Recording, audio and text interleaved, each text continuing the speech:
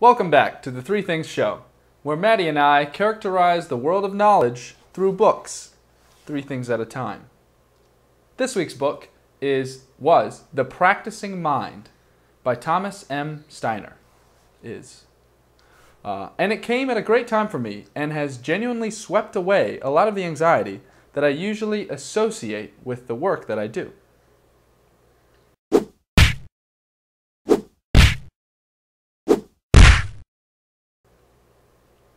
Quick intro.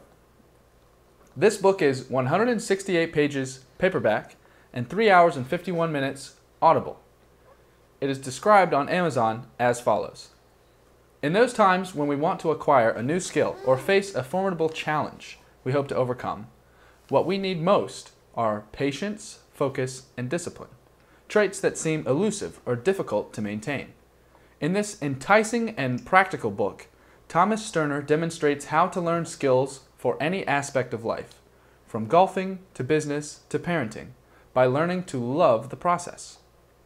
Early life is all about trial and error practice. If we had given up in the face of failure, repetition, and difficulty, we would never have learned to walk or to tie our shoes. So why, as adults, do we often give up on a goal when at first we don't succeed? In this study of how we learn, prompted by his pursuit of disciplines such as music and golf, Steiner has found that we have forgotten the principles of practice, the process of picking a goal and applying steady effort to reach it. The methods Steiner teaches shows us that practice done properly isn't drudgery on the way to mastery, but a fulfilling process in and of itself, one that builds discipline and clarity. So, what are 3 things we can use from this book? Number 1, life is practice. All of life is practice in one form of another. Life forces us to continually develop skill after skill. Thomas M. Steiner points out that we recognize the value of possessing many diverse skills, though we miss that the ability to develop any skill as swiftly as possible with the least effort, and to experience inner peace and joy in the process, is a skill itself. There is a proper mechanics to practice without frustration and anxiety, and if this skill is mastered, or at least worked at, your process of skill building becomes joyful and focused. Though, if not mastered or considered, this joy and focus is replaced by anxiety. Number 2, the process. When you stay on purpose, focused in the present moment, the goal comes toward you with a frictionless ease. However, when you constantly focus on the goal you are aiming for, you push it away instead of pulling it towards you. In every moment that you look at the goal and compare your position to it, you affirm to yourself that you haven't reached it. In reality, you need to acknowledge the goal only occasionally, using it as a rudder to keep you moving in the right direction. Steiner gives an example here to further make the point. It's like swimming across a lake toward a large tree on the other side. You focus on keeping your head down and pulling the water past you with each stroke. You fill your lungs with fresh air and then expel it in a relaxed fashion, glancing at the position of the tree on the distant shore every so often to keep your sense of direction. You do this with total detachment, or at least as much as you can muster. You say to yourself, "Oh, I need to steer a little to the left. That's better." If, however, you try to keep your head above water the whole time, watching the tree and measuring how much closer you are to it after each stroke and kick, you'll waste enormous amounts of energy. You'll become frustrated, exhausted, and impatient.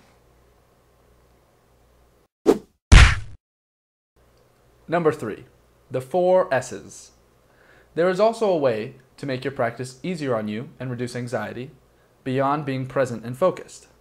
One only needs to remember the 4 S's. Simplify, small, short, slow. Starting with simplify. Break your task down into component sections. Large tasks can be daunting, and breaking them down can generate motivation and reduce fatigue. Now small. Do the same thing as above, except do this with your overall goal instead of with your tasks. Break it down into its components. Looking toward the horizon and seeing many hills is an easier sight than seeing a large mountain. Short. Break your tasks down time-wise as well, if they seem daunting. Tell yourself that you will only work towards your goal for 30 minutes or an hour, instead of 3 hours. This helps you to get started by reducing the dread for your task, and usually, once you get started, it's hard to stop anyway. Finally, slow. Work at a pace that allows you to pay attention to what you are doing. Sterner found that this not only is the best way to maintain presence throughout your work, but it actually got him through his work faster. Slow keeps you deliberate, and deliberation keeps you efficient. So, to recap, we all agree that skills are essential to a healthy life. Like swallowing. So, the skill that makes skill building an enjoyable, peaceful, and satisfying process is paramount. A focus on the end goal while practicing is unhelpful. It's distracting, and it creates anxiety from an unhealthy perspective. The real way to practice is to see the practice as the goal, and to immerse yourself peacefully and pleasurably in the actions of your goal. To easily remember some good tips for practice, just remember the 4 S's. Simplify, small, short, and slow. This book has some great insight. It is one of my favorites now. It's not one of those all-encompassing, massive shift for the better books like Think and Grow Rich or The 7 Habits of Highly Effective People. But it is useful for people who are striving toward greatness in some way and who are practicing in that sense. It came at a really good time for me too, and it has really sucked a lot of the anxiety out of what I do for Average Optimized. And finally, I'll leave you with this quote from the book, which I think is true and is very important to keep in mind.